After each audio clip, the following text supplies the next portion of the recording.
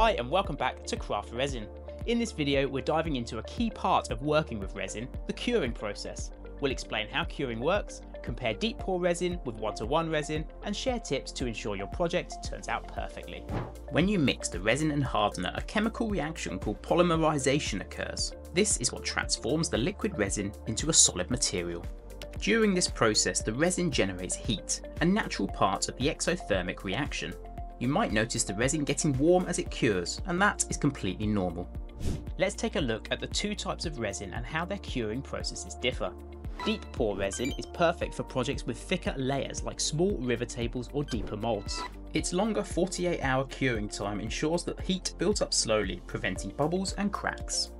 On the other hand, Arts&Crafts resin is better suited for surface level or smaller projects like coasters, jewellery or coatings. It cures much faster, typically within 24 hours, and is best suited for layers between 5 and 6 millimeters. Since less resin is poured at once, it generates less heat and hardens smoothly without issues. Here are some tips to get the best curing results. Work at the right temperature, keeping your workspace between 20 and 25 degrees Celsius. Stick to the correct mixing ratio. Always follow the instructions and mix resin and hardener in the recommended proportions. Control the thickness of your pour. Thicker layers take longer to cure and can overheat if poured too quickly.